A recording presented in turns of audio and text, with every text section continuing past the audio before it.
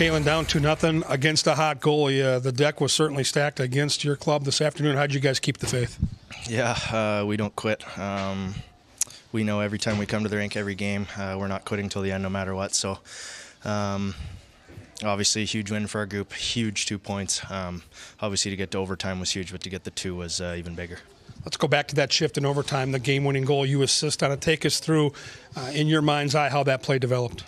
Well, get the puck and see the 2 best players, so give it to them and get open. So, I mean, you get it near the net and you see Krill backdoor. I think that's an easy decision. You went through a tough period where you had to sit out and watch this team play, and you mentioned that was a difficult stretch for you. To get back out now and to play the way you're playing, how much confidence does it give you moving forward?